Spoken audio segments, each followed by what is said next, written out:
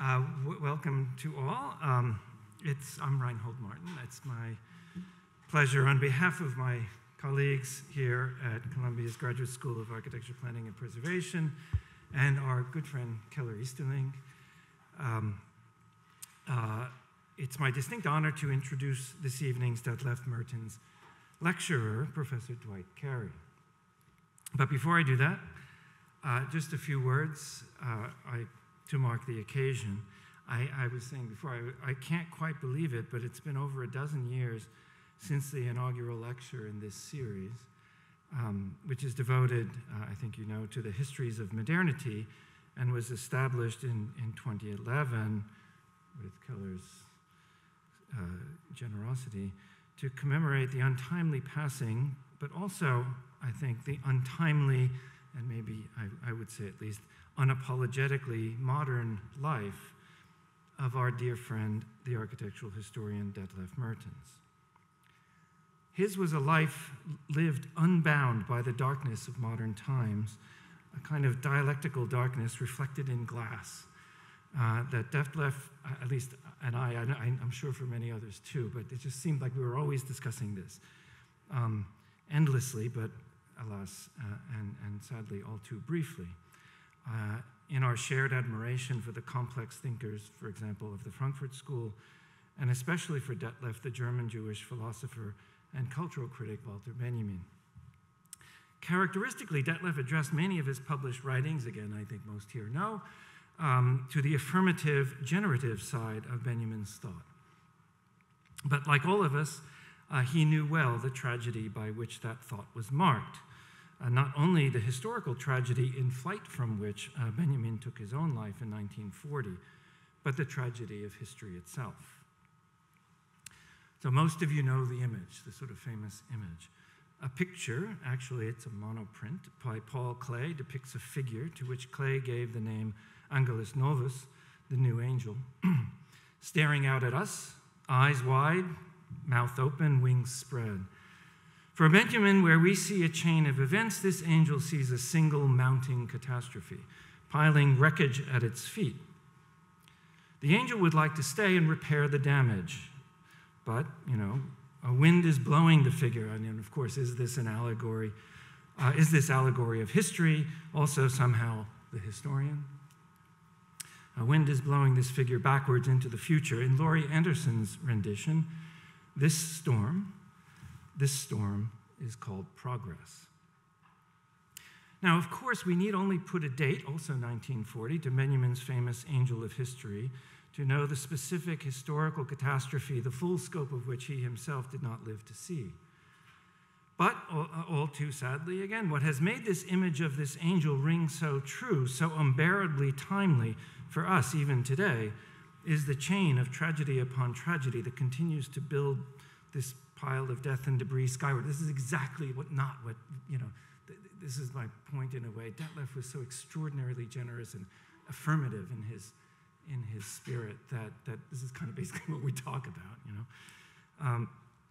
This pile of debris building skywards as it has done for centuries.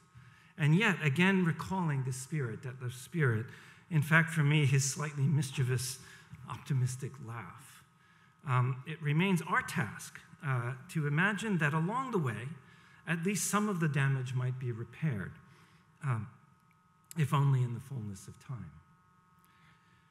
But necessarily, nonetheless.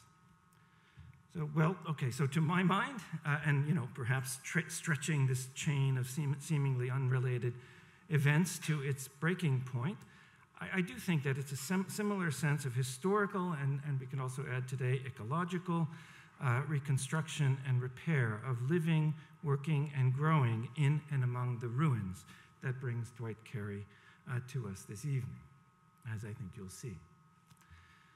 Dwight A. Carey is assistant professor of art and the history of art at Amherst College, where he works and teaches at the limits of architectural studies. Dwight's fundamentally interdisciplinary research involves the examination of the built environments of slavery, that epic tragedy, from a methodological perspective that combines archival and on-site analysis, laboratory investigations of building materials, and oral history. All of this comes together in a fascinating book project that I heard a piece of discussed in this room about a year ago on the Indian Ocean world, titled Masters of the Land, Architecture, Slavery, and Labor in Mauritius, to which I believe his talk this evening adds, or from which it's excerpted. Currently, in fact, Dwight is working literally in and among the ruins in Mauritius, gathering the fragments, I guess, in that Benjaminian way, in collaboration with his Amherst colleague, geologist Peter Crowley, to determine the chemical composition of samples of mortar, plaster, coral, stone, and wooden flooring taken from 18th century Mauritian buildings. Comparing the results with archival information on the skills that enslaved people possessed in masonry, woodworking, and coral smithing, he aims to develop a natural resource history of Mauritian architecture. This is the affirmative. Right? A history of the island that accounts for the ways in which architectural knowledge and labor rendered slaves, as he puts it, quote, I love this phrase, the mavens of the land, the masters of a vast island that only they understood. Since Mauritius does not have a native population, the means through which, and maybe you'll introduce this, but I'm just for framing, the means by since they don't have a native population, the means through which slaves from Madagascar, West Africa, India, and East Africa became masters of the land, slaves become masters, suggests that they indigenized themselves, a fascinating concept, or made themselves the de facto native population through cultivating a form of local knowledge that positioned them as the only group in world history, in fact, history's angel, to have ever made use of the resources of this once unclaimed land. So, Carey's work thereby interrogates the meaning of indigeneity, the limits of colonialism, and the role that architecture can play in opening up discussion on these issues. Tonight, that discussion of recognition, and in this case, even a role reversal from, in other words, slave to master, if not, we don't know, exactly repair, begins with the 14th annual Detlef Mertins lecture presented to us now by Dwight Carey under the title Architecture, Landscape, and Labor on a Strategic Atoll, Diego Garcia in the Past and Present.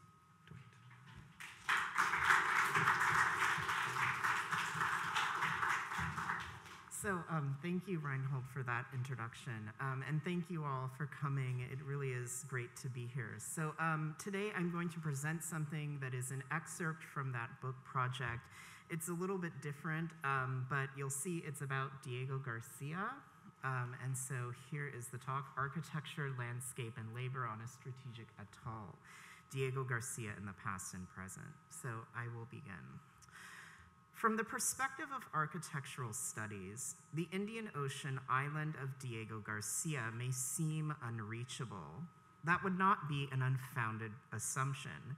It is nearly impossible to study Diego Garcia through the methods of fieldwork or visual analysis. Located about 1,350 miles northeast of the post-colonial island nation of Mauritius, Diego Garcia is a 12-square-mile coral atoll that lies about 1,100 miles southwest of India. As the largest landmass in the Chagos archipelago, Diego Garcia is one of a smattering of 60 small atolls. Today, the island houses a notorious U.S. Naval and Air Force base that purportedly boasts one of the many secret prisons where military personnel torture suspected jihadists. Only approved members of the American or British military can visit Diego Garcia, and even the island's former inhabitants can no longer set foot on this now notorious island. When erecting a military base from 1968 to 1973, the United States conspired with British colonizers to evict all 2,000 inhabitants from the entire archipelago of the Chagos Islands. The reasoning was that although Diego Garcia held strategic importance for Anglo-American special forces, the remote atoll was otherwise insignificant. According to the military's logic, The local inhabitants, who all descend from 18th century enslaved laborers, had done little to illustrate why their island mattered in the grand scope of world history. With these ideas solidified, the British and the American governments then deported all Chagosians to Mauritius and Seychelles, two countries where many of their 21st century descendants now live in poverty. In fact, one of the conditions of independence for the Republic of Mauritius was that the former British colony would be required to give citizenship to all of the evicted residents of the Chagos Islands. What remains of the traditional landscapes that these inhabitants left behind is largely unknown, since even they cannot return to their old homes. Too often, architectural historians have shied away from such places, communities, and histories. Since we cannot go to Diego Garcia, and since the traditional architecture of the island has been all but destroyed, the implication would be that the atoll is out of bounds for architectural studies. Even a Google Maps view of this secretive island elicits images of military encampments, airport runways, and mess halls, hardly the vernacular structures that could give us an idea of the traditional architecture that once existed. Likewise, an examination of the scholarship on this island indicates that the study of Diego Garcia is largely the province of anthropologists, people who have interviewed the evicted residents in order to understand what their old home means to them as they live in diaspora today. This paper argues for an architectural studies approach to Diego Garcia. Usually, when architectural historians define the world historical value of a site, they do so through an engagement of standing or excavated edifices. We cannot do that on Diego Garcia. Nevertheless, if we read with and against the Colonial Archive, we can mine histories of enslaved expertise that show how Chagosian people have rendered this remote island a part of world history. This effort matters today as the islands and their former inhabitants face a post-colonial future that may even result in resettlement. To speak to the concerns of heritage and belonging in this emerging post-colonial context, we can embrace an approach that goes beyond the analysis of buildings. After all, the American military has nearly obliterated all of the historic architecture. Recognizing this loss, we can embrace the textual side of the architectural archive rather than its visual manifestations. We have almost no information on what the historic buildings of Diego Garcia looked like in their time. Instead, what we can find is a history of colonial labor made by the enslaved East African and Malagasy workers whose linguistic knowledge and ecological skills rendered settlement possible in the first place. This paper considers this body of information as an architectural history, showcasing a narrative where an individual experiences of expertise and labor come out of a colonial archive. This paper thinks through what it would mean to consider the intellectual and ideational lives of enslaved people as the bases for our engagement of colonial sites. Usually, when enslaved labor surfaces in architectural histories of the colonial past, the work that captives performed to raise imperial edifices comes through in the form of generalized descriptions of the traditional knowledge that we can associate with the places where enslaved people come from. Creolization, or the large-scale blending of diverse typologies, often takes the center stage.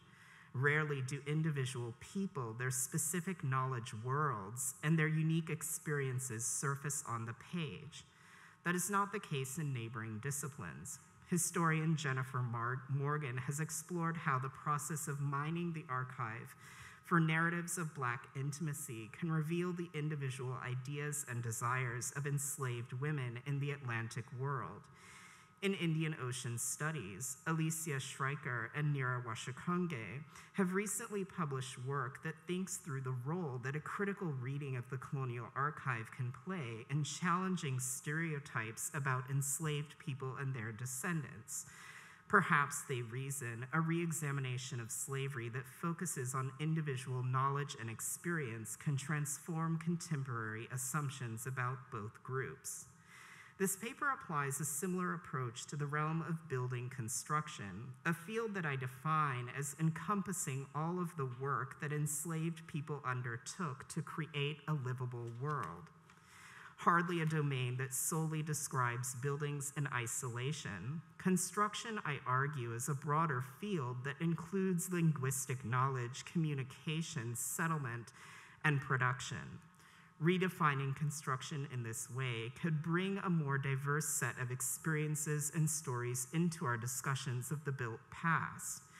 And as we present these stories in a world of wide-ranging militarism and displacement, we could even consider how such knowledge matters for marginalized communities like the Chagosian populations of Diego Garcia today.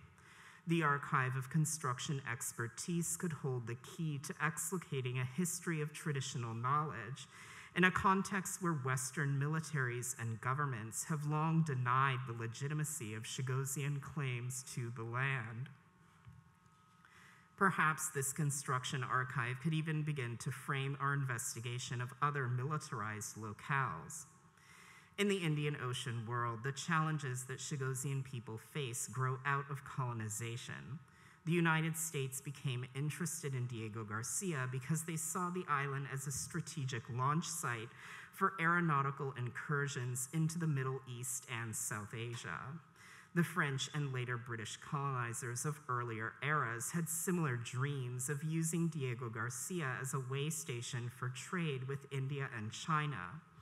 Uninhabited for most of human time, Diego Garcia entered into the historical record in a rather innocuous way. Portuguese explorers named the island and mentioned it in their ship logs after visiting briefly in the 16th century. The Chagos Islands, however, remained unclaimed for another 200 years. In the 1780s, the French set their sights on Diego Garcia. They hoped to grow bananas, sweet potatoes, millet, lemons, and coconuts on the atoll. Small ships could easily disembark on the sandy beaches, and tropical produce could fetch a high price on the world market. When describing Diego Garcia in the late 18th century, one figure summarized why colonizers found the island to be so alluring. He is worth quoting at length. Quote, "This island in the sun is only made of sand piled on top of coral and rock meant for making lime wash, and is covered in wood and a tremendous quantity of coconut palms, and forms in its design a unique port that could contain shelter from the winds. Beside the coconut palms, the island is abundant in fish, sea turtles, crawfish, and the sea. You can find good quality water in a swamp on a point on the western side of the island, and also in a well that I made on the same coast. There are no reptiles, no venomous insects, and the only four-legged creatures are the small rats that will soon be eradicated by the cats that I left on the island." And this is actually releasing cats as a way to reduce rat populations was done quite widely across Indian Ocean islands at this time. This man sought to enhance this island in the sun, but in fact, he ended up hastening environmental change by modifying the terrain and freeing cats, an invasive species. Ecological degradation would continue as the French brought pigs and cattle in the coming years. Land modification would only work, colonizers reason, if they, quote, "introduced a large number of blacks," as one official noted. In October of 1784, 22 enslaved men, 3 enslaved women, and 4 enslaved children from Mauritius landed on Diego Garcia. Working under a white supervisor, these captives raised, quote, "a beautiful house," end quote, for the head administrator, officials noted without saying more. Enslaved workers also built several service buildings and sheds for invasive pigs, chickens, and goats before establishing workshops for processing coconut oil. Colonizers also stood by as they cleared some of the island's native yet haphazardly growing coconut palms in order to make way for more regularly planted rows. The buildings these laborers constructed were made of a total of 35 planks of wood that enslaved carpenters cut and loaded onto ships that came directly from Mauritius. Measuring out at 12 feet in width, 1.6 inches in thickness, and 24 feet in length. These planks were already primed to render the earliest structures on Diego Garcia the distant copies of the wooden buildings on Mauritius, a much larger yet still distant land. By 1784, one of the enslaved workers who authorities sent to Diego Garcia had begun to make a name for himself.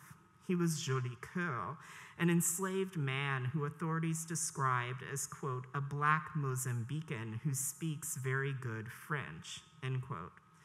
Under the gaze of the island's overlords, he rose to become the commander of the bondspeople who were responsible for cultivating coconut palms and producing coconut oil. That is all that we know about Joli Coeur, even though the historical record does not give us any other clues about his life. We can still see that he was a complicated person. He was likely a polyglot. His French overseers praised him in a way that they hardly ever commended enslaved people. Rarely did French colonizers describe the spoken French of the enslaved as, quote, very good. It is likely that Joli Coeur learned French in Mauritius when working as an enslaved man. It is even more likely that French was not the only language that he spoke proficiently. Hailing from East Africa, Joli Coeur may have spoken Portuguese, Swahili, Creole, and several other African languages. Such skills clearly grew out of a life defined by what Roshana Johnson describes as a bound cosmopolitan status, or an identity forged as an enslaved person becomes proficient in the languages and cultures of a diverse world as they move as a captive between regions and continents. Born somewhere in Eastern Africa before transiting through Mozambique and having resided on Mauritius and also Diego Garcia, Joli Coeur was certainly a captive cosmopolitan. He was also an enslaved man who knew how to survive. By the time he entered into the historical record on Diego Garcia, he had already learned how to manage the labor of others. Joli Coeur had become an overseer of architectural and agricultural labor in his own right. That made him someone who most likely inflicted violence upon other enslaved people. Bound overseers like him often beat captives when they did not meet the demands placed upon them, and they were also responsible for inflicting sexual violence. And while the Colonial Archive offers no information on who Joli Coeur likely brutalized when he worked as a commander, we can nonetheless assume that he may have felt an affinity towards some French authorities. He must have spent at least some time around them in order to gain a mastery of the French language, mastery that led a colonizer to praise his linguistic skills. And that is exactly why he was undoubtedly a victim of violence. Having spent his life transiting in bondage across the Indian Ocean world, and having worked with French officials as an enslaved man, he withstood the physical, psychological, and emotional abuse that came with being a Black person in the presence of white slave owners. His ability to speak French so well was likely a survival mechanism, something that he picked up so that he could maneuver his way through the violent, racist, and manipulative world of French colonialism. Being able to speak French gave him the ability to express his thoughts, feelings, and ideas to people who had power over him. French language proficiency also helped him understand his overseers, listen to their conversations, and better anticipate their next moves. Through listening, speaking, and comprehending, Joli Coeur could enact his own agenda within a racist system. Maybe such maneuvers were exactly what helped him become a commander on Diego Garcia. Maybe he was able to ever so subversively impress his overlords and give them the idea that he was the perfect person to lead other enslaved people on this remote island. Standing out as a black man from Mozambique who spoke very good French, Jolicoeur signaled that he was a polyglot, a cosmopolitan captive, a man with ties to Mauritius, and a man who was set to be a leader on Diego Garcia. None of these qualities were enough to quell his suffering. As complex as Jolicoeur's life was, it was still a life lived in bondage. He struggled under the weight of slavery, and he withstood the same forms of violence as the enslaved people of many of the enslaved people he oversaw. Suffering and pain were unavoidable for all enslaved people, even those who had some degree of status and lived deep in the most remote corners of the Indian Ocean world. As always, production grew out of violence. Under the threat of punishment, the bondspeople who worked under Jolicoeur's authority manufactured 12 barrels worth of coconut oil, which sold for around 8,000 livres on Mauritius in 1784. Coconut oil was a source of fuel, a food additive, and a component in soap, and it rendered Diego Garcia profitable for the first time in history. But with only one surgeon and 2 nurses there to treat captives, the island was yet another place where forced laborers, such as the only pregnant woman among the first group of enslaved inhabitants, suffered from inadequate medical care. Merely listed as pregnant with no other information supplied on her age, origins, or expertise, the enslaved woman who was about to give birth likely farmed coconuts until the final days of gestation.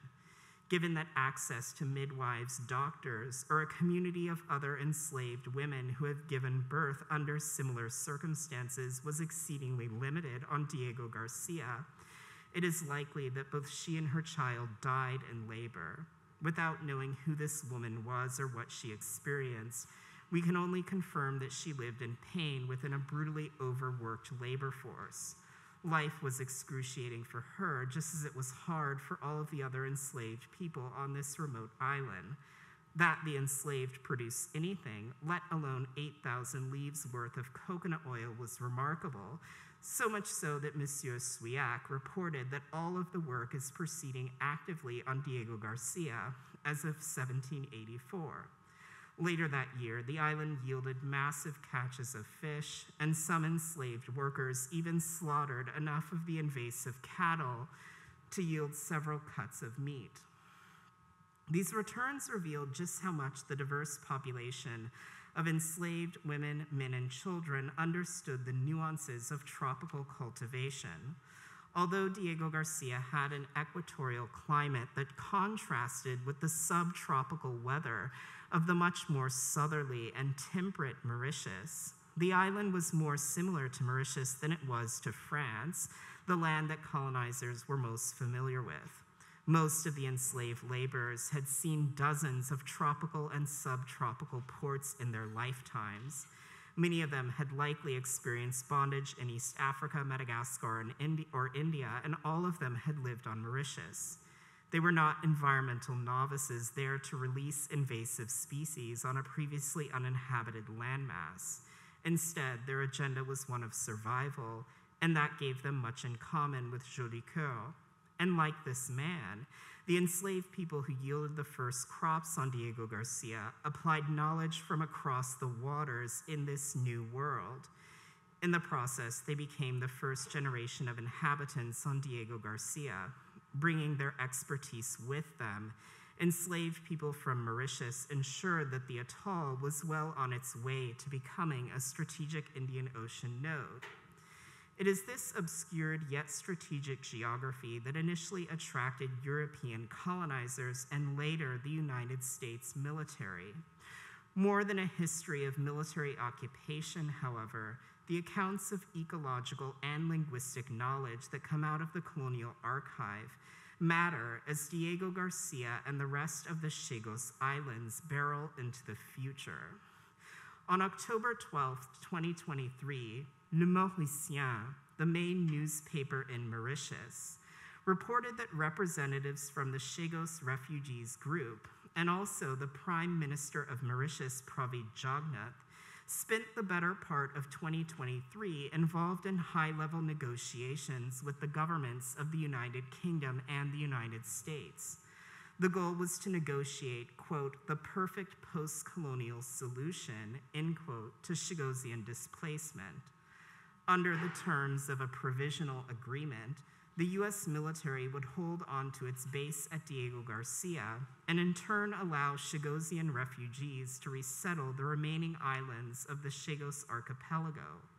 All of these small atolls, save for the military base of Diego Garcia, would then become the territory of Mauritius, and that country would in turn facilitate the development of a luxury ecotourism industry that would provide jobs for resettled Chagosians. Fishing, shipping, and the exploitation of rare earth minerals would round out the economy. It is tourism, however, that will likely become the dominant industry. On these tropical islands in the middle of the Indian Ocean, plush resorts with overwater bungalows, infinity pools, and manicured beaches would likely replace the coconut groves that lie strewn across remote landscapes. Luxury tourism. That is, in the eyes of the British and the American governments, Le Mauricien and the Prime Minister's Office of Mauritius, quote, the perfect post-colonial solution. Luxury tourism. In our neoliberal age, this outcome seems so predictable, logical, and almost entirely inevitable. How could this land of beaches, lagoons, and palm trees not become yet another destination for the international elite? People who would undoubtedly pay thousands of dollars to vacation on islands that few civilians in the global north could even locate on a map. As beach tourism is likely to become a source of income and the impetus for resettlement on these atolls, it is entirely possible that the cultural heritage of these islands will remain obscured. Decades of military testing and redevelopment have taken a toll on the homes, docks, shrines, and plots that once existed, while also obliterating nearly every edifice from the era of transcultural slavery. As the Chagos Islands face this predicament, architectural studies can speak to the concerns of heritage and cultural belonging on these remote atolls. Chagosians have a connection to the land, a place in world history, and a tradition of cosmopolitan knowledge that relates to this landmass. Alongside our efforts to excavate the beaches, coconut groves, and shrublands of the Chagos Islands to find examples of historic edifices, we could embrace the accounts of enslaved expertise that lie in the architectural archive. Written histories can give us a way of engaging the networks of knowledge, expertise, and belonging that have shaped Chagosian settlement. The region already has a range of local groups that architectural historians could collaborate with, learn from, and engage. Le Mauricien, the main newspaper on the island where most Chagosian refugees now live, regularly publishes reports on Mauritian architecture and history.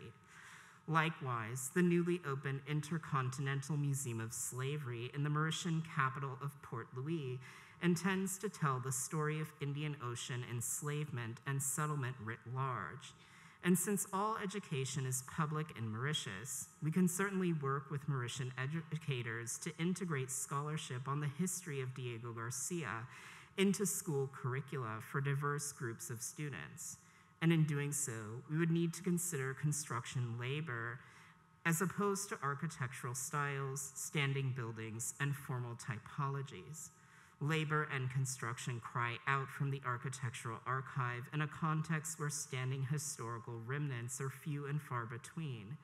In forging a reconfigured field that challenges displacement and contests the denial of Chagosian expertise and claims to the land, we could work with local communities to rethink the politics of marginalization and belonging on Diego Garcia and around the world. Thank you.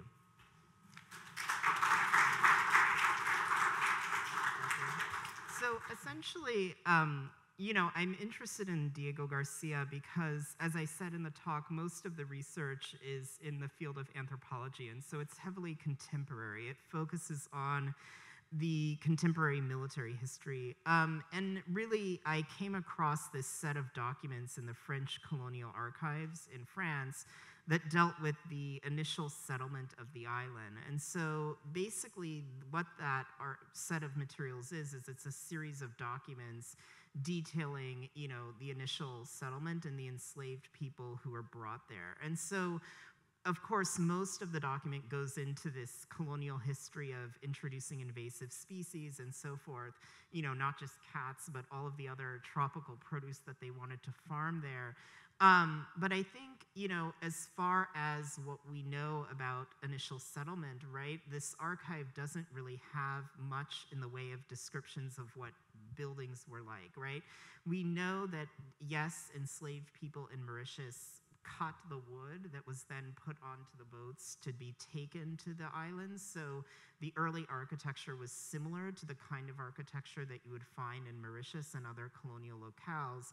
But really beyond that, there are no descriptions of the buildings. There are more descriptions of the landscape, but also of labor. And so this grows out of a broader concern that I have, and that when I started working on this project on architecture and slavery in Mauritius and in the Indian Ocean world, I was a bit frustrated at first because I kept on thinking, okay, what did these buildings look like?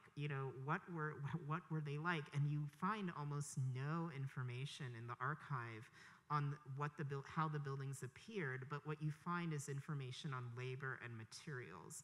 And then it took a while for me to realize, that is the history. That is what this is noteworthy for. And I think, at least for me, thinking about what the Chagos Islands mean today, this notion that the islands were somehow insignificant, I think this history of labor can work against that narrative. And of course, I recognize that, it's not my place to say how people in who are Chagosian should deal with this information. I think, though, it means that architectural historians can at least approach this site and think about it, and think about the primary sources in new ways, perhaps in this more textual way that takes us into the realm of labor and environmental damage. So the historical work is converting a list of the amount of coconut production into a kind of coherent narrative. Yeah, and a lot of in terms of the documents, it's a lot of narrative descriptions, literally accounts of, so it is textual, it is a story. Definitely, yes. While we're gathering more, one of my questions actually is related to this. The museum, yes, right, that you showed at the end, it seemed that the architecture of that building, and I suppose the way it's been articulated when they renovated, reflects something of its making in this kind of, something that could be considered stylistically mannerist or something, the articulation of the stonework. But, in that rustication, presumably reflects the labor that you're describing. Definitely. Do you know, has that been documented, or does it belong on the ledger? Yeah, so actually in another part of my book, I talk about that very building. That building actually comes up a lot in my book. It's an old military hospital that was built in 1745 by a very diverse group of enslaved people. And so there actually are documents from that era that describe the extraction of coral. And so really what the building is you have these blocks of coral that have been extracted by divers who literally cut the coral off of the reef and then the black blocks. The black blocks, and then formed into these blocks. And then there's also a set of materials that talk about the actual creation of the mortar from coral and beach sand as well. So again, even in the archive of that structure, you don't get information on the stylistic intent, but what you really find is this history of labor and extraction. Is that the work you're doing with your colleague in geology? Yeah, so that's what we had been doing. We were working on that building, and so, but another point that I think it relates to this broader discussion is that there are only 7 buildings from the era of transcultural slavery on Mauritius, and that building that I showed is the most intact one. Most of these structures are ruins, right? They're not really even buildings at all anymore. All right, more coral, mortar, come on. Nikolai. Thank you very much. Wow, that's loud, sorry. Well, you're you're clearly working with the textual material that you find in the archive, and you're presenting us the limitations of the archive and also the governmental limitations on accessing the site. I was intrigued, considering those things, and without going into the realm of speculation, I presume that as this island became settled, some of that knowledge that was in Mauritius transferred with it. Okay. Is there anything from, I guess my first question is, are there other islands in which knowledge got moved in similar ways, in which expertise, construction expertise, or technologies that you can, if not find a parallel, find some insight on what they saw within Mauritius to transport to other parts of nearby archipelagos? Yeah, that's a really great question. I mean, and there are two parts really to the answer. And on one level, with Diego Garcia, the 18th century archive for that island is extremely limited. So that batch of materials in the French colonial archives, it's really the only batch of materials on the earliest years of settlement. So 1784 up until 1810, when the island was then switched over to British control. What I will say, though, is that you do find information in the archive on Rodrigue. So here, I guess, I'll point it out where Rodrigue is. Uh-oh. Can we get the I slides just back wanted to pull up the map. Yeah.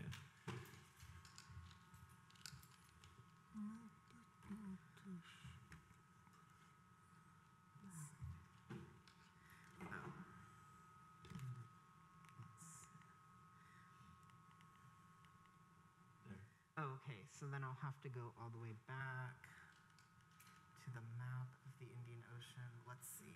We don't.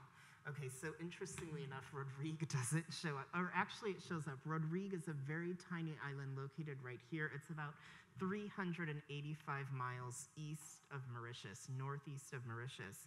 And so, interestingly enough, Rodrigue is similar to Diego Garcia in that it was populated by enslaved people from Mauritius. So mostly enslaved people from Madagascar and East Africa, broadly conceived. And so there is information in the architectural archive on the settlement of Mauritius. And in fact, what we know is that the same processes of coral extraction, right, to create mortar were applied on Rodrigue. And so there is this way in which Mauritius, even though, it's an island the size of Rhode Island in the United States, it's very small, there still is, it does act as a point of diffusion in this broader Indian Ocean world. So islands like Rodrigue, Diego Garcia, and the Chagos Archipelago. Also, another outlying atoll known as Agelaga Island. These are places where the material knowledge that enslaved people developed on Mauritius and brought with them, of course, from other places, ends up being spread to those landscapes as well. And an interesting point is that all of these landscapes, Agelaga Island, Rodrigue, Diego Garcia, today they're actually of very important strategic and military importance. So for instance, Agelaga Island is a place that has in recent years become, or really in the past few months, what people who live on the island have noticed is that there is this Indian development firm that has moved in and started developing this massive port infrastructure on their homeland. They're not being told what's happening. And so what people suspect is that basically the Indian military is developing this island into a site like Diego Garcia. And so what everyone fears is that people who live on Agelaga are going to be evicted, much like Chagosian people years ago. So there is this way that these outlying islands were sources of, right, the export of slave labor, coconut farming, and then now in this geopolitical age of, right, in the Indo-Pacific being a strategic node, they're turning into militarized sites. In the earlier period that you studied, is there evidence of slave revolt? Yeah, so that's a good question. I was talking before this lecture about the 17th century in Mauritius. So the thing about Mauritius is that it was uninhabited until 1638. it was a Dutch colony from 1638 to 1710, a French colony 1715 to 1810, a British colony 1810 to 1968, and then it became an independent nation. So there is evidence there was a slave revolt that happened in the 17th century under Dutch rule. Yeah. Under Dutch, yeah. And, really in the French period, there were various revolts, but nothing on the order that you see in, say, Haiti or Guadeloupe. Right. Yeah. Well, I'm asking because I think I'm probably not the only one who's looking at essentially the plan of the island, which is not, an island, it's an atoll, so it's this incredible linear circumference so Joli Coeur, is this that's the French name given? That's Pretty Heart or something? Yeah, That's Beautiful Heart. Beautiful that's Heart, his yeah. name, yeah. So, Beautiful Heart, the commander, whose job it is to prevent, slave revolt, would have had to command that island, and he and his colleagues, I guess, who were in a very specific way, because you can imagine, it's so unusual, geographically, this strip, that it could be, I assume, tactically kind of occupied in a manner that, somebody must have calculated how many commanders you need, and who commands the commanders such that they don't themselves, join their fellow slaves in revolt. So do you know anything about that dynamic? It's an interesting, I'll go back to the map. Let's see. Oh, maybe this is useful. So basically, this is an aerial photograph of Diego Garcia today. You could see the U.S. military airstrip right there. And so this part of the island is really the area where all of the military activity takes place. That was, in the past, where coconut farming took place. So literally, the American military infrastructure has been built on top of the old area of settlement. The other aspects of the island, so from here into here, and so really the other parts of the island were remote, right? Because of course, these thin strips of land, you can't really farm much there. But of course, I'm bringing that up because I think it's important to really conceptualize how confining this space would have been, right? It's a very small island. And it's a broader issue that I think comes up a lot in Indian Ocean studies. We oftentimes talk about the Indian Ocean as being this broadly cosmopolitan space. There's a lot of transoceanic cultural flow, and I think that's true, but I also think it's important to recognize how confining it would have been to be on this site, right? And so really, it's about confinement, I would say. Well, is this on? Yeah. Thank you so much for your talk. I'm just kind of reflecting on these islands, that people called the confetti of empire, and how they were always, swapping, one conquering the other, and also swapping some of the Europeans conquering each other, also swapping so many or circulating so many of the same kinds of programs, and how that continues now, whether it was penal colonies or plantations or now ports and black sites and tax havens and that resorts. The same kind of movement and circulation in these islands. But I also was thinking about, because of that, all of that movement, and often I'm so curious about this work on construction technologies, because I think I know there's a chance that one can see how Europeans building in some of these places had a kind of arrogance about their construction technology. They would build only in fire brick, even though it made them much, much hotter. But then some of them started using a kind of mixtures of techniques that were, had been used in indigenous dwellings and so on, like mixing with the concrete, something like straw or something, and the straw would sort of absorb the humidity, and so in ways that you couldn't see, you couldn't, there was nothing about looking at the building which would tell you anything about its performance. But I'm wondering if, in all this circulation, you're seeing some of those kinds of mixtures eventually, or if that construction technology is a reflection of colonial arrogance. Oh, yeah, that's a good point. You know, I think it really leads us back to Madagascar because, of course, Madagascar has this long history of wooden construction, right? And so most enslaved people who ended up on Mauritius, and then, you know, from there, Diego Garcia and Rodrigue, were people who came from Madagascar. And so effectively there is this way that when you look at the historical record and the prevalence of carpentry, right? Effectively you can trace that knowledge back really to Eastern Madagascar and vernacular construction there.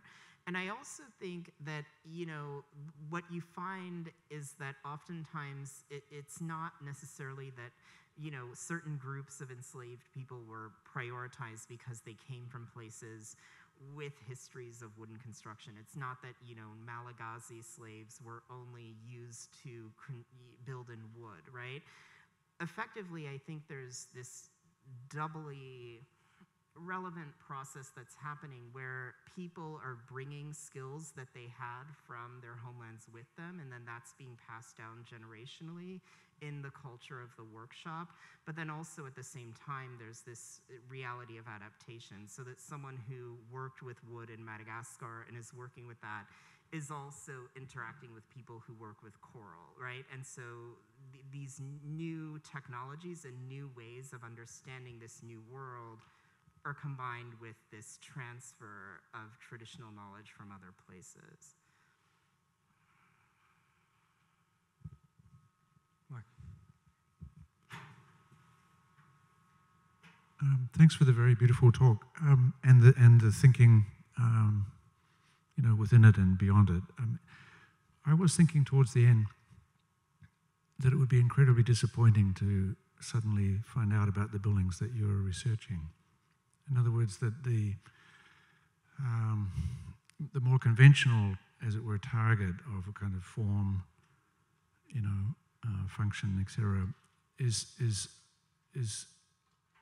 the more research you do, the less relevant, and somehow this more subtle and almost sort of negative research, like a history of erasure, so not even to find the materials that have been erased, but to sort of a kind of traces of erasure. Mm-hmm. And then slavery is much more the thing, the object, let's say, rather than a kind of building. So I thought the work is sort of is a very sort of strong way to rethink historiography in general, because that is to say, rather than understand this as a kind of research into a kind of fugitivity, where actual fugitivity is the sort of name of the game, that it's a way of rethinking what happens when somebody does have a building in front of them and does the research where what is forgotten is, for example, slavery. And so in a sense, I see the work as kind of just opening up a kind of alternative way of trying not to see buildings in order to see what it is that they hide, and I think in the sense I learn an enormous amount from you. The sort of White Lotus ending, that there would be this sort of tourist resort and so on, seems to me fits into the kind of extractive archaeology that Keller was just referring to, and almost, so I almost think the kind of project to come, what did you call it? What did they call it? The perfect future. Yeah. Is somehow in such an intimate relationship with this fugitivity, and surely this hotel and its new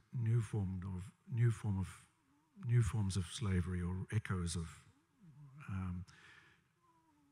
will tend to kind of mask your research. So I kind of imagine you scurrying around the islands before the next wave arrives, the next kind of military camp in the form of tourism, looking for these layers. I'm repeating myself, but just out of affection for the work. I think it's really eloquent and reminds me how boring it is most writing about most historiography when there is just so much evidence, when there's a kind of, one could maybe start to discuss the privilege of evidence, of, not, you know what I mean? Yeah, I mean, thank you for your comments. I mean, really, the reason why I went in this direction is because of a lot of my discomfort with the way in which historic preservation operates in Mauritius today, because in Mauritius, the population, there's a white minority, about 2% of the population, about 3% of the population is Chinese, and then Indo-Mauritians comprise around like 68% of the population, and then descendants of enslaved people around 27% or so.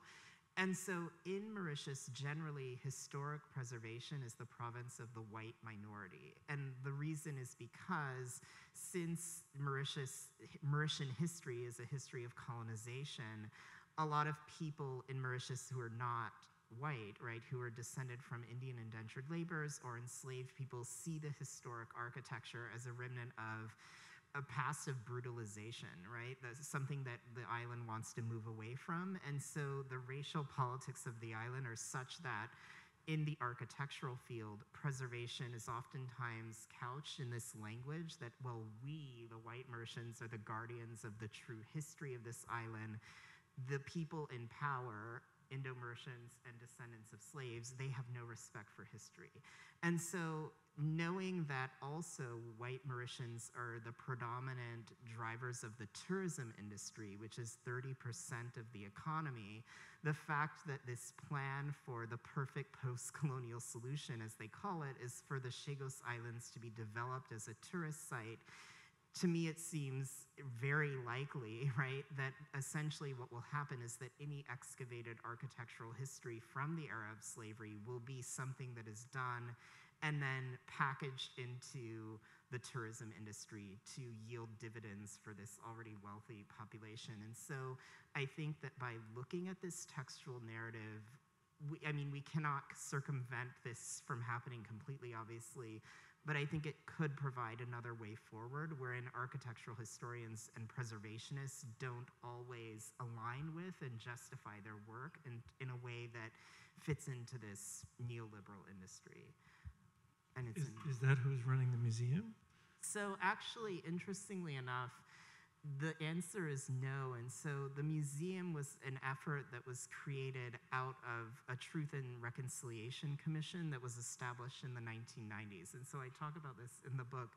But effectively, it was a Creole-led or initiative led by descendants of slaves to create a museum of slavery on the island. So, but of course, one of the justifications for the museum was that, well, it'll bring in greater revenue through tourism. So it always circles back to that in this post-colonial island, tropical island context. Can I also ask you, oh, go ahead, Felicity. No, Felicity has a question. Maybe it follows on from some of the other questions.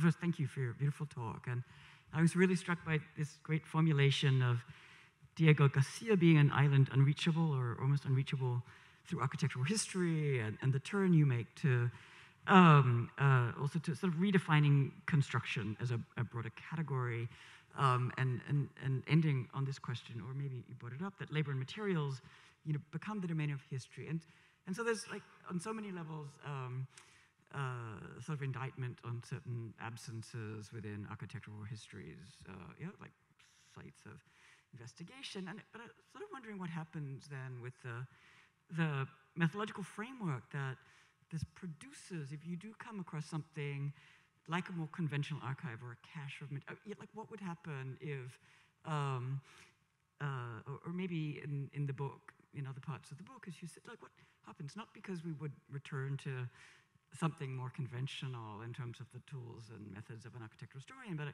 sort of want to think about, like, once you push certain questions, into a sort of fantastic new domain, like, what sort of weapon does that give you back onto more conventional objects, or let's say archives with more visual material, or something, yeah, like how then would you, how then would you rewrite those also? I mean, would they become reachable again, or would they remain unreachable? I mean, I'm sort of interested in the type of methodological sort of refraction that you seem to set up as a potential with this work. So Yeah, thank you. That's an interesting question. I think that in many respects, when thinking of how this method can be, if I'm understanding correctly, you're thinking of how this method can be applied in more conventional contexts, or in a context where you have actual ground plans or an archive. Yeah, I mean, so a more visual. Yeah. I think that it could remain intact insofar as the element of labor is something that I think needs to remain, because what worries me is that a lot of times in this architectural history of enslavement and of colonization writ large, the actual labor, and not just the fact that, okay, there were this many laborers who constructed the structure, they came from these places. More so, I think that what is missing oftentimes is this ideational world, or this world where we try to think about laborers not just as individuals who exist as numbers, or even as metonyms for a particular connection to a stylistic tradition from a particular place, but as people who were complicated and who had affinities to colonizers. They were victims of violence, they inflicted violence, and I think that more complex world of labor is something that I think should be extracted across the board in the discipline. So, that's why I brought in Jennifer Morgan's work. I mean, she is, I know she's a historian, but I think that way of thinking about enslavement as existing as something that's not just in terms of production itself, but also ideas and feelings and affinities could be very useful beyond this archive. Maybe I think this adds, wondering about was, okay, there are these analytical categories that you've introduced. For example, Jolicoeur is an enslaved cosmopolitan, which goes in the direction that you were just describing. There's also, I think, maybe more running in the background here and in your work on Mauritius, the principle, which I think is extremely, kind of suggestive and difficult, of a kind of modern indigeneity. In other words, or a kind of produced, you had this beautiful, right in the beginning of your talk, for most of human history, these islands are uninhabited. And then somebody comes and, in a sense, becomes indigenous. In a way that, as historians, because history, of course, is a modern concept, can be reconstructed with all the methodological caveats and contradictions that you guys are discussing, such that we can then come to terms with a kind of indigeneity that is yet not indigenous in this sort of primordial sense. So, that seems like also a kind of portable concept in the way that Felicity's asking. I don't know, do you want to elaborate? That's an interesting point, because this case actually defines the Western Indian Ocean at large, because Mauritius has no indigenous population. Also, neither does Réunion Island, neither do the Seychelles, not Diego Garcia Rodriguez. So this applies across the island context of the region. And so it is interesting, right? This modern concept of indigeneity that actually comes up in a lot of Chagosian activism today, because there is a group of Chagosian activists based in London who are planning to petition the United Nations for Chagosian people to be registered as an indigenous population. That's, of course, controversial, because other communities of Chagosians think that might take away from their claim to, say, Mauritian citizenship or Seychelles citizenship. And so it's a controversial topic. One thing I do in the book, I move away from being very definitive about whether this is an indigenous population or not. I think it's something that is up for debate, as you say, but I think it's something that is a way that this part of the world is distinct from, say, the Caribbean, which it's often compared to. There. Thank you, Dwight, for the talk. I was thinking, I was really struck by one of the things you said, which is what does it mean to know how to survive? And it was such an interesting kind of thing, also because often we talk about architecture as a thing, not all architecture, of course, but certain kinds of architecture that survive, and that becomes the only archive we have. But what has then survived is something that you need to access in between, anthropology, sociology, like, no, it's not that, but it's also not the kind of archival methodology. And so it then made me think about subaltern studies and that kind of lineage of how to access the voices that are not in the archive. And I was thinking particularly about Spivak's teleopoiesis, because I think there's some of that there when you try to capture, especially the life of this woman who was pregnant, who was trying to access, so what might have been that ideational world or that inner world of that experience. But at the same time, a lot of your references, methodological ones, come from, the Atlantic world of the history of enslaved people. And so I wonder if you could talk a little bit about that intersection of those two methodologies somewhere between post-colonial and African-American studies, and how you've developed something in between there, which also speaks to that kind of Indian Ocean status of being in between, neither that nor. Neither that. Yeah, that is a good point. I mean, it's interesting because, yes, people like Jennifer Morgan come out of the Atlantic context. Of course, even the notion of creolization is highly developed in Caribbean studies. But I think it's true that and I think this is a controversy in Indian Ocean studies, right? There is this tendency that, okay, we want to always articulate ourselves against the Caribbean, but the Caribbean is unavoidable, at least from a methodological perspective, because of the continuities. And so I would say that effectively, methodologically, one way that the Indian Ocean is distinct, at least from a material perspective, is that you don't really, on Mauritius, have the traces of the architecture of enslavement that you find in the Atlantic context. So there are no fortresses of the slave trade. There are no plantations from the era of transcultural slavery, largely because Mauritius was not a plantation colony in the 18th century.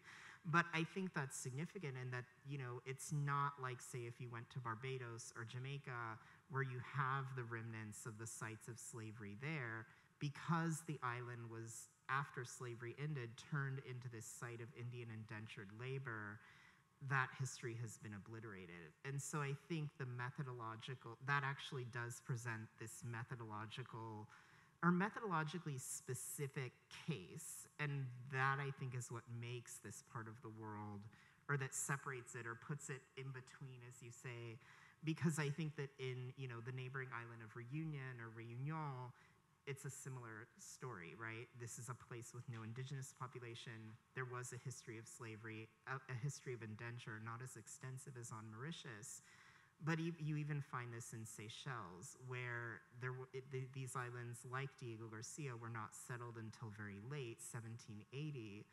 And then there was it was a history it was used as a quarantine site, then as a site for elite exiles in the British period. But I think that at least in the context of Mauritius, the obliteration of the architecture of transcultural slavery and the notion that descendants of slaves have nothing to really go to see their heritage, to find their heritage on the island, I think that requires this distinct methodology that separates us from Caribbean studies and Atlantic studies. We have a couple more questions. Hi, thank you for a wonderful talk. I was struck by the somewhat humorous detail of the introduction of cats to the archipelago, right, as sort of foot soldiers for the preparation of those lands for further settlement and cultivation. And apologies to any cat owners in the room, but cats are notorious among environmentalists and conservationists for decimating bird populations, right, in various corners of the world. And I'm just wondering if in this new method that you're developing, in which you deprivilege traditional categories of architectural history like style, like form and typology and so forth, if you are providing space for certain non-human actors in their space-making capacities and potentials, right? And if, as part of this effort to recover these lost structures through archival sources and other textual sources, if you are also aiming to perhaps recover some of the, let's say, interspecies worlds that are lost to historical record? Yeah, that's a great question. What comes to mind immediately is coral. Mauritius, so Diego Garcia has a massive coral reef, of course, that has been decimated because of military development. But also on Mauritius, there's a fringing reef that surrounds the entire island, and coral bleaching is a major problem on Mauritius. But I bring up coral because, of course, in the 18th and 19th century, the reef was subjective to massive destruction because effectively that was where people were directed to go to mine the resources to create building blocks, but also mortar. And as far as the humorous details, you find those details a lot in Mauritian environmental history. So there's this one case from the 1840s, actually, where there's this French colonizer who becomes obsessed with how he believes that the coral reef is growing at an expeditious rate. And so he says in his memoir, every day I go out to the beach and I see that the coral has grown exponentially, and it's just growing every single day, every hour. It's multiplying at this crazy rate, like a plant. And so then he orders the enslaved people who are working for him to go out and cut the coral off of the reef to stop it from growing so quickly. And so looking back on it, you could see, oh my God, when I read this in the archive, I thought this man is an idiot, right? Like he thinks he's so smart. He's using the techniques of scientific observation, but then coming to this conclusion that results in massive environmental destruction. But I think that as far as thinking of non-human actors, I would say that coral, it's a character, right, in the book, because it is this mechanism that is believed to be there to propel development, right? You cannot have a Mauritian architecture of settlement without the coral reef, without mortar from that reef. You cannot have Mauritian architecture, it was believed, without trees, right? The trees of the island, which were then used to fire kilns in the mortar production process and also in construction. Another thing is that this island, Diego Garcia, and the main island of Mauritius have been subjected to massive deforestation. When people first arrived on Mauritius, the vegetation was so thick that people found it difficult to even walk from the beach into the island because there were so many trees and interlacing tendrils. And now, if you look at photographs of Mauritius, basically Mauritius has lost about 90% of its forest cover. So you have landscapes where basically expanses of trees have been replaced by sugarcane fields. And so it's like a lot of Caribbean islands in that respect. Okay, last question to Andres. Well, this has been a fascinating talk. I want to commend you for this because I find it really kind of connecting so many things. And I also love the way that you delivered it, because it was very kind of monotonous, serious tone. And there were moments that you could make a pause and kind of smile. And I think that has to do also with these humorous moments that, like the cat but also there was the cat, and it was also the moment that you explained that this guy could speak French. And that made him very different in the way he could articulate different worlds, right? And also, you smiled at the time that you were showing this image of the kind of palm trees and the white lotus thing, right? I think these three moments seem to be connected, but still you didn't explicitly connect them somehow. And if we think that actually there's two things that I think that might be behind this. One is the archive. I think that this ecosystem seems to be also your archive, right? Like the ecosystem itself could be read as the archive of all these things that you're really mentioning. The second thing is that I have the feeling that the fact that there's a person, enslaved person, that kind of works or positions himself in the threshold of enlightened notions of what freemen, could be, or enlightenment, by speaking French.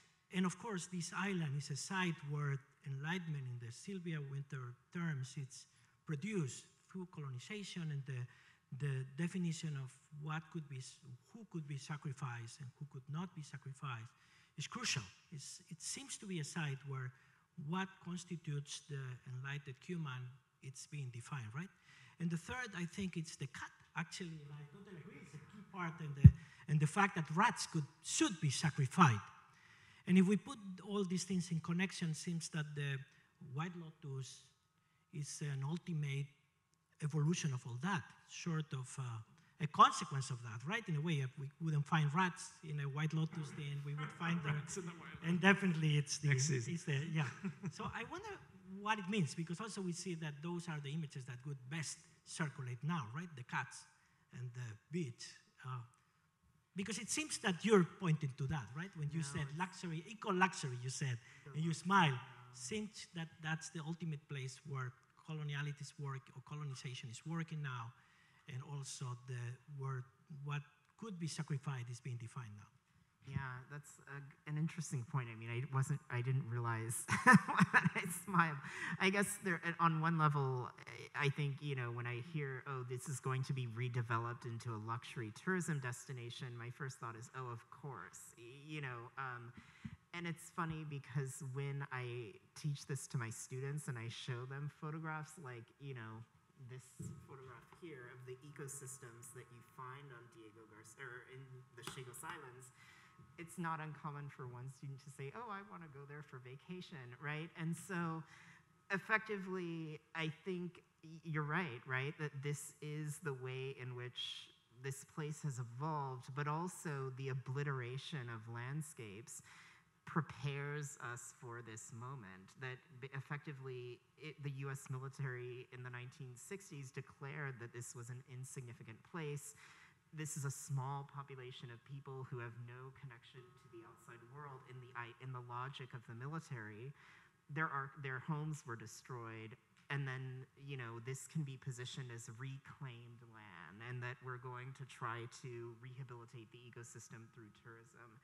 And so I think that effectively that relates back to the questions of methodology for me, because in this context of obliteration, and then the prospect of even more obliteration as a result of the preparation of these islands for tourism, I think it brings forth the question, what can architectural historians do to speak to these processes? And so maybe it is that we don't have to lean into the landscape always in talking about built histories, that there is this other textual history that might take us away from this tendency to always think of these tropical island contexts as beautiful or alluring in some way for settlement, and okay, I want to go to this island to see this restored structure that relates to the era of slavery, and then of course when you're done you go to the beach, right? I think that's a model